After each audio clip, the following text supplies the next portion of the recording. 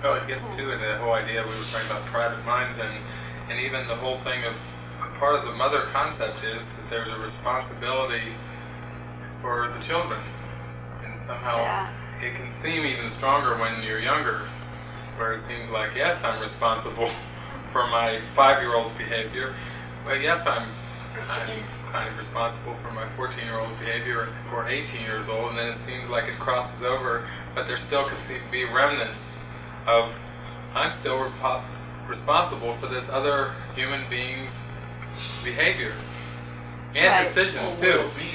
It gets or well-being. Or well-being, yes. And knowing that she's having a hard time getting her money to stretch far enough too, so you're concerned about her financial. Yeah, I mean, probably the bottom line comes down to, I think, well, she's moving in with me, and so therefore it will probably end up being my problem. Well, that's certainly one fear. Of projected out into the future someplace. Nothing that's happening right now that I'm afraid of. It's like this fear of the future.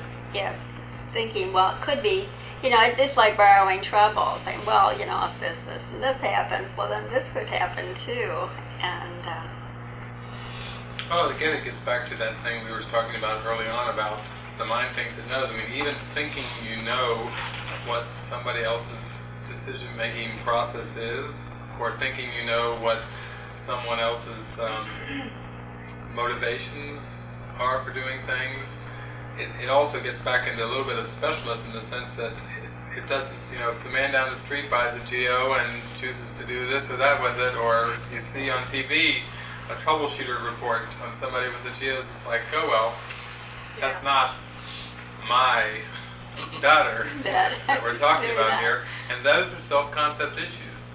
And once again, you come from the point that everybody who believes they're here in this world has a deceived mind.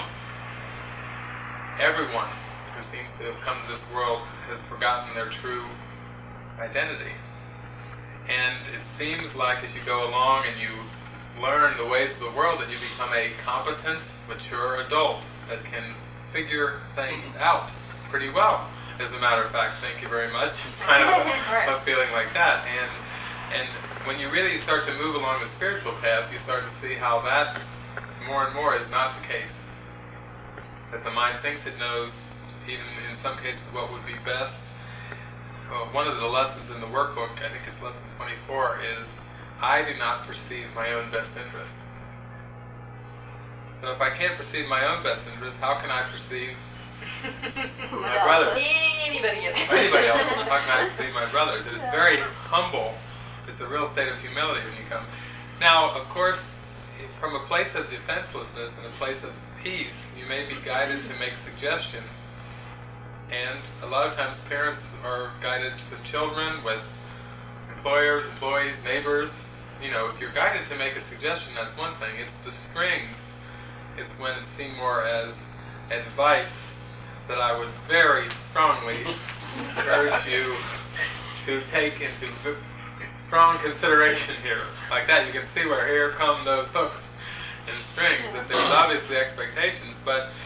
And that my happiness depends on you accepting the advice that I'm giving you. Yes. And if your daughter seems to be even coming over here and possibly even moving in, then this is going to be a great teaching learning opportunity to let go of all those strings. And to still, it's not like we're saying, oh, become a good doormat, where you become totally passive. Or cut her off. Or you cut her off, or any of those things. But it really is coming to clarity of mind and coming to more and more just bring up the question of what is this for? What value do you see it? I mean, if you can point people in the direction of even beginning to ask some of those questions, that can be really helpful. It's just like a sorting out of priorities that we all have to go through. Do we value the material things of the world more, or do we value the attitude of love and acceptance? Well, it seems like there are certain cases, specifically a lot of times with family or significant other relationships, where there seems to be a lot of investment in what the partner or what the other person is thinking, what they're saying, what they're doing.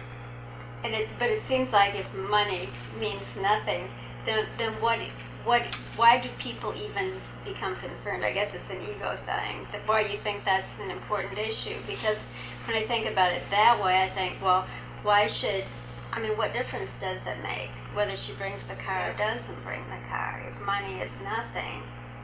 Well, let's look at money for a minute, because I know that as we go along, that will be one of the things that for most people that's on their mind in some way, shape, or form. That comes up, the financial. And the Course is teaching, again, that everything in this world is just symbolic. It stands for something, and that the deceived mind has given meaning to everything that it perceives. Some people see a mountain view or a sunset, and they just want to stay there, and they say, this is breathtaking, it takes my breath away. And someone else can say, hey, Mom, I want to go down and ride my motorcycle. Can we leave? No, it's not taking my breath away. I'm not perceiving the same thing you are. And so everybody seems to have a different perception.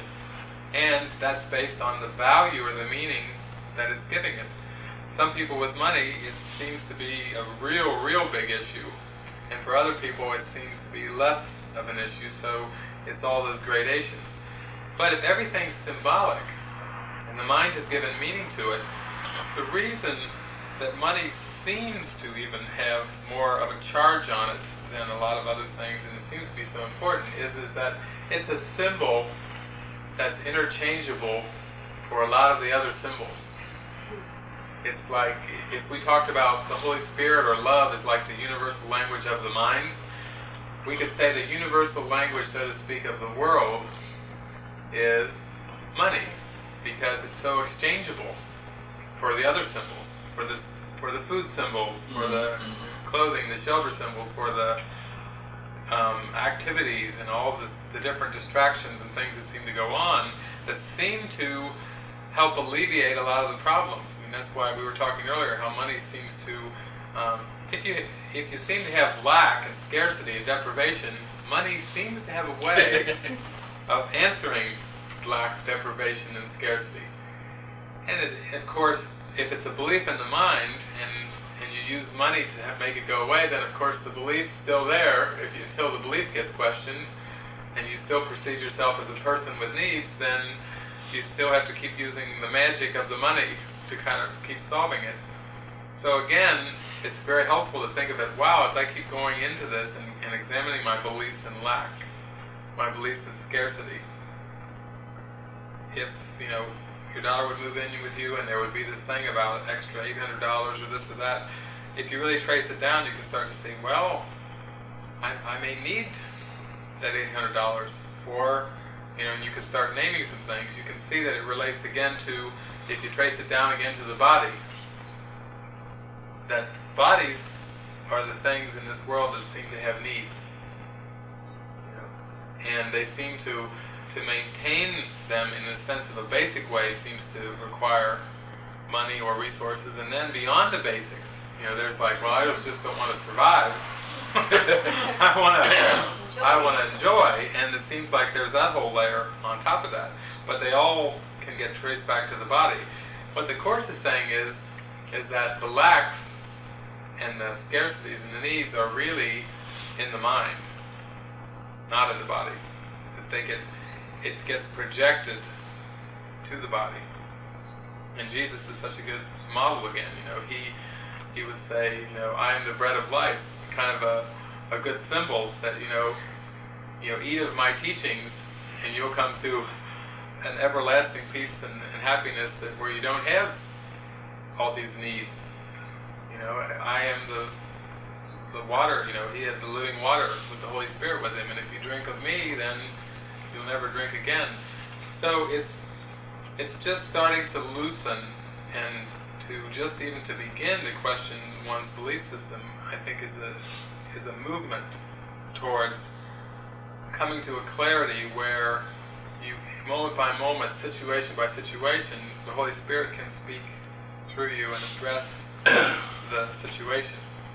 It never is about the specifics. In other words, it can seem like a big deal whether I loan somebody some money or don't. whether I do something or don't do it, when really the course, the car or not. yeah, or whether the outcome is that she brings it or not. Those are two different outcomes.